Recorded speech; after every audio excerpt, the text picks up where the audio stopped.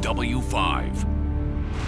An abandoned home, a shady past, a unique opportunity. And I truly feel that every property has its own soul. But before the dream is realized, This was a massive mistake. I'm never going to be all right with this. This will not end right.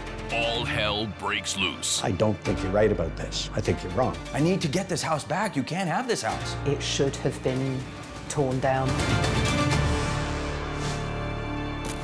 Here is Avery Haynes. Welcome to Hampton, Nova Scotia, a tiny fishing village where the main attraction is this lighthouse.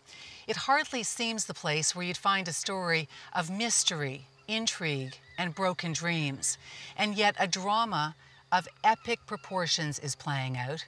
It involves a British family who moved here in search of a simpler life, and the nightmare that's unfolded since they purchased a home that's known locally as the haunted Hampton House.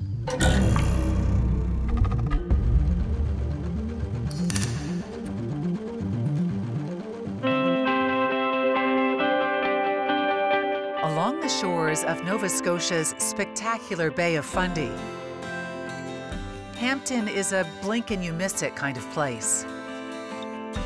The lure of this village, the majestic view from the homes and cottages that dot the shoreline.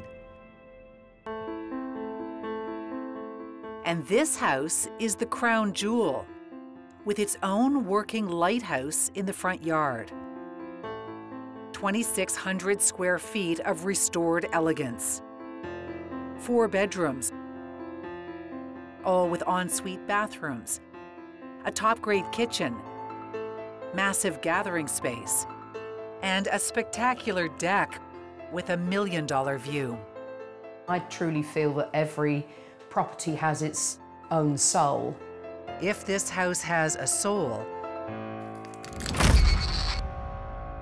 it's a tortured one. For decades, the home sat boarded up, yet fully furnished. Well, people used to always call it the haunted house of Hampton.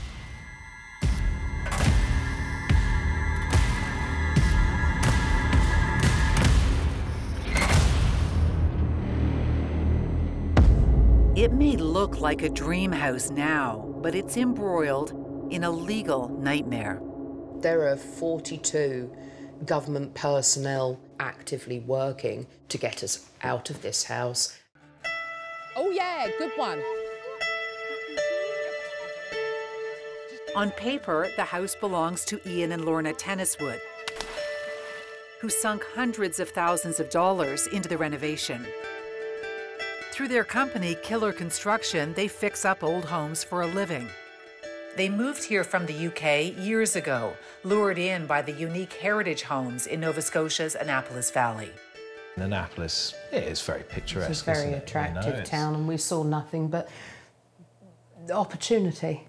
Yeah. We're surrounded by properties that excited us. Were you developing a name for yourself in the community as somebody who was able to restore old homes? Yes. Yep. Yeah, a lot of our work was fixing other people's messes. They've been hired to work on dozens of homes, even at one point for the former owner of the Hampton House, a house they later bought at auction with a winning bid of just $50,000, an auction that would come back to haunt them. There was no insulation in it. There was no, I mean, it was just riddled with creatures that had got in. It's kind of like when you see the castle up for sale for $1, but you've got to do millions of dollars. Exactly. I mean, this house really, for anybody that didn't really know what they were doing, is just nothing but a great big liability. It should have been torn down. Their plan was to do it up and then sell it. How long did this renovation take? This took around 6-7 months. All hands on deck, 24 hours a day, 7 days a week. These beams are extraordinary. The beams were here, but they were hidden. We had employed between 17 and 20 employees over time. They were racing against the clock. trying to get it on the market fast to cash in on the red-hot real estate boom in the summer of 2022. How much did you budget for renovating the house, and how much did you think into this place? We budgeted around 250,000 and we sank 600. Yeah. We shouldn't have done this at all. This was a massive mistake. Does this place feel cursed? Yeah. We regret it. Cursed because even though the Tenniswoods have this deed, the Nova Scotia government claims the Hampton house is not theirs. In fact, they aren't even living here. Right, let's go, boys. They come to fill up bottles of drinking water, do their laundry, I think that's a full load, honey. I'm not going to fit any more in. and clean up. Yeah, that room's probably... The Tenniswoods aren't cleaning after themselves, I hate duvet covers. I don't even know how. but after short-term rental guests. Oh, has he left us a bottle of wine? What a sweet man. Vacationers who pay to stay at the one-of-a-kind Nova Scotia home with a functioning lighthouse and the Bay of Fundy in the front yard. This is where they now live, nearly an hour away. They call it the Cave. There's no running water, and only a generator for electricity. I like to spend my time at the cave, but I don't want to live at it. It's kind of weird. Theo's got a bunk bed, and then with Aidan, because he's over 6 foot tall, he won't fit in the other bunk bed. So we had to get a blow-up mattress, which basically takes up the floor. I don't think it's as spacious as the Hampton house, that's for sure. Hey, you boys! Lunch! Bring your chairs, okay? You plonked? I'm plonked. Okay. The reason the Tenniswoods don't live in the Hampton house is because they're flat out broke. The only way they're surviving financially is to rent it out to vacationers. I mean, how would you describe your finances now? There aren't any.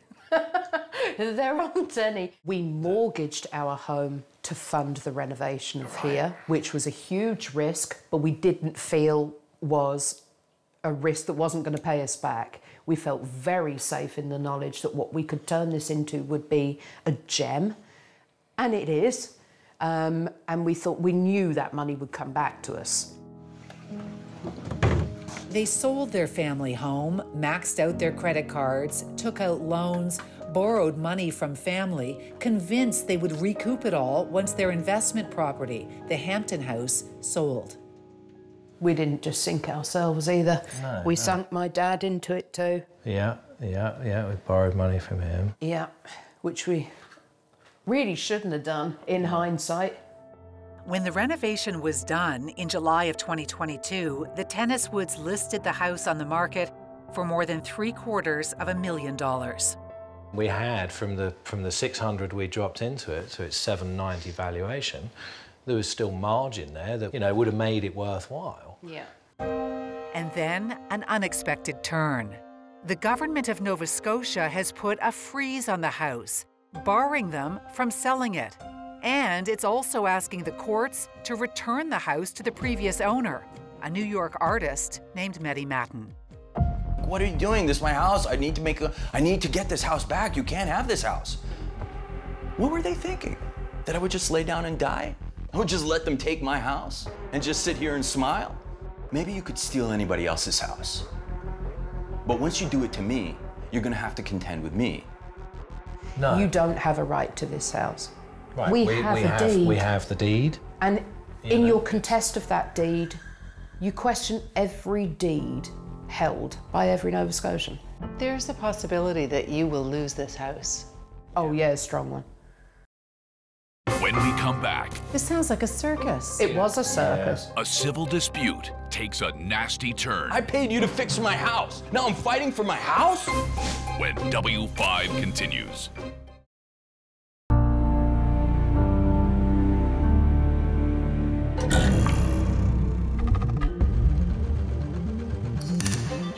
The Bay of Fundy has some of the highest and the lowest tides in the world.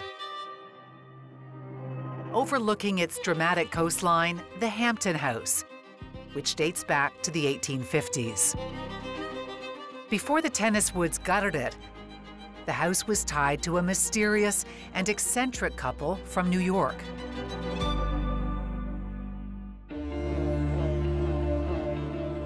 This is Harlem, about as far away from Hampton, Nova Scotia as you can get.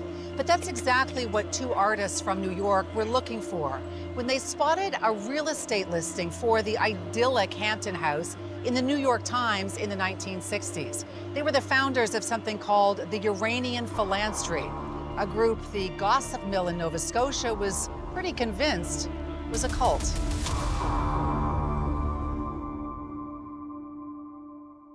Is the Uranian Philanstry a cult? No. We don't proselytize. Nobody's forced to come, and people just contribute what they want. I personally believe that most cults have charismatic leaders that are manipulative, which is not what Richard, Dar, or I ever aspire to be.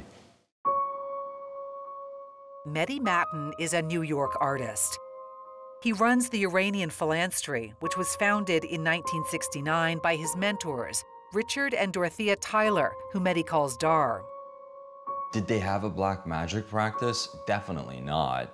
However, they were enchanted with things that were otherworldly and didn't shy away from them.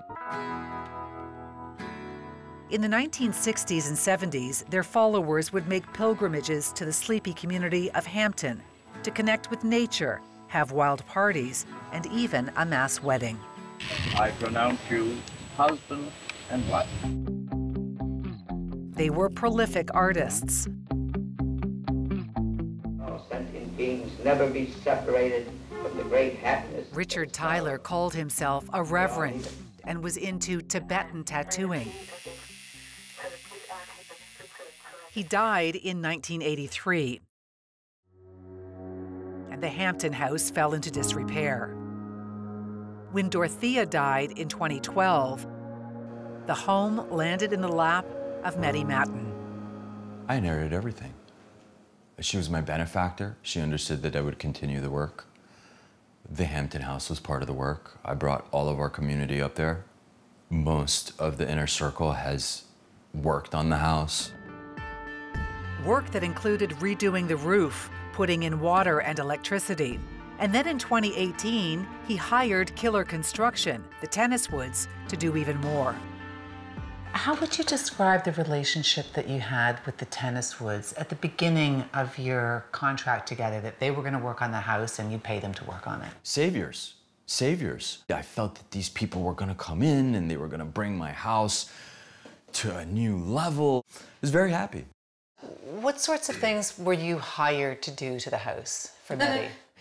There was weird stuff. Weird stuff, yeah. What he wanted to do to the home really was a very peculiar idea. Like putting kitchens in the bedrooms. It's never our position to argue, merely to guide and to make as many cost savings as we possibly can. Lorna kept a detailed log and sent weekly updates to Mehdi with receipts and pictures. Mehdi, in turn, would send weekly payments from New York, a total of $82,000 over about 5 months. The Tenniswoods also say they let him know when a project was impossible. But with the news on the barn, he lost it on that one. When he found out that the barn he wanted saved couldn't be saved. Couldn't be saved, yeah. And he went crazy. He went from cool and collected and immediately completely enraged. I got there and I saw my barn on the ground and I lost it. And I lost it. I actually strained my hamstring by kicking the dirt. I was like, why didn't you tell me? And it was explained to him in great detail, photos, we've had emails and phone calls and all the rest of it. So the reaction when he got here to see was really quite odd because he knew it had happened. Mehdi refused to pay for the final 2 weeks of work, a total of about $10,000. And so the Tenniswoods took Mehdi to small claims court. What should have been a simple case dragged out over 2 days. Mehdi had become so irate, so angry. He was hopping around all over the place. This sounds like a circus. It was a circus. Yeah. He was screaming, mostly at the judge. I had a breakdown because I knew what was happening. I knew that they were making a move on me.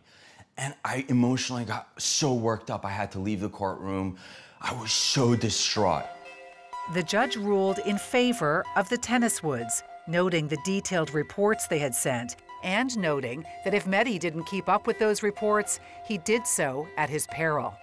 In November of 2019, Mehdi Matten was ordered to pay the money he owed, just over $10,000 plus interest. I'm not cool with that. I don't believe in that decision, right? The decision could have happened. I don't believe in it. I don't believe in it. And when that decision came down, what was your gut reaction? Oh, relief. Relieved, yeah. Relief. Yeah. You thought this was over? Yeah. Yeah. Okay, well now there's a judge or a judgment that says, okay, well you've got to pay the money. So he's going to pay the money. So he's going to pay the money. Right. But he didn't. When the judgment comes down that says, Mehdi, you need to pay this $10,500, why didn't you just pay? At that point, I couldn't pay them like a lump 10 grand. I paid them all this money. I'd spent all my money trying to fix that house. 7 months after the small claims ruling in June of 2020, the Tenniswoods hired Windsor, Nova Scotia lawyer Michael Mackenzie, who sent Mehdi this letter demanding payment. There was also a warning about not only the Hampton house, but another piece of land Mehdi owned in the area, this 40-acre property. And I basically said that if he did not pay, we would be pursuing remedies, which included sale of land under execution. What exactly is a sale of land under execution? So you have gone to court, you have received a judgment from the court, and then you've had a year go by with either no payment or not enough payment, and you then have the right to publicly put the property up to the sheriff's office for sale. A sale of land under execution is relatively rare, but is similar to a foreclosure. Mehdi's properties would be sold at auction, and from the proceeds, the Tenniswoods would be repaid their $10,000 plus interest. Mehdi's response to that email? The offer was, to say the least, absurd. He owed $10,000. He was offering to come here in the summers and do work for them at $250 a day, or he was a painter. He would sell him his own paintings for 15% off. I mean, it was just an absurd offer. And when you get this letter saying, I'm going to offer this, what's going through your mind? We're not going to come to a settlement. You knew. I just said, tell your client thank you, but no thank you. And then a second letter was sent via email and mail, just to be safe, to say, okay, you haven't paid your judgment, and now this is what happens. And it is explained to him that the sale of land under execution is initiated. The warning in that final letter, there will be no further notice to you prior to us taking this next step. I thought he was going to pay. Why would somebody let their house go up for auction for what is $10,500? Emails were sent directly to you saying, if you don't pay this $10,500, we are going to put this house up for auction. I never got those emails. I never got those emails. But whose fault is that you didn't respond to them or didn't open them? I didn't get them. Call me. You're gonna take my house from an email? Make a voice registration. Hey, Manny, is this you? Yeah, it's me. We're gonna take your house. Oh, you are? Why? Oh, $10,000. Okay, give me a second. Call me. September 2021. Almost 2 years after the small claims court ordered Mehdi to pay the money, 62 Hampton Wharf Road, and his 40-acre parcel of land went up for auction. At what point did you decide, you know what, maybe we should put an offer in on this house? Maybe we should bid? The night before. Yeah. The night before, my dad had come over to visit us, and we three of us sat there and talked about it over a glass of wine and decided that maybe we should. And they did.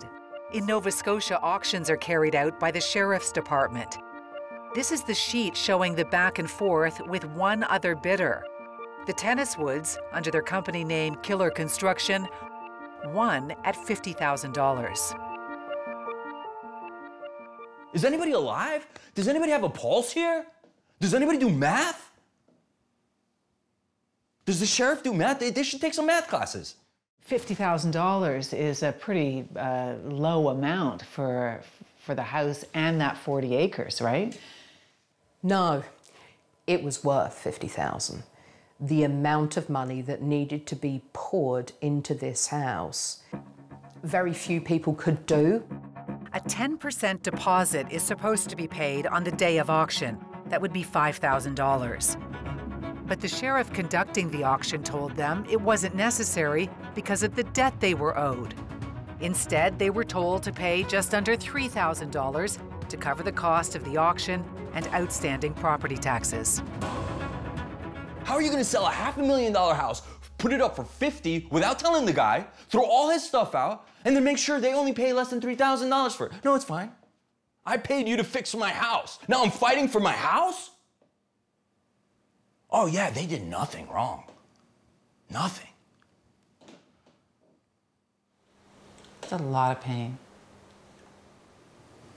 A lot of pain, a lot of pain, a lot of pain. And I wake up early in the morning with it, just right here.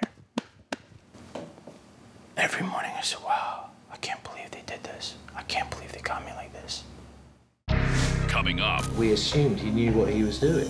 a fatal flaw in the sale process. Essentially, they're saying, take the house away from the Tenniswoods. Yes. When W5 continues.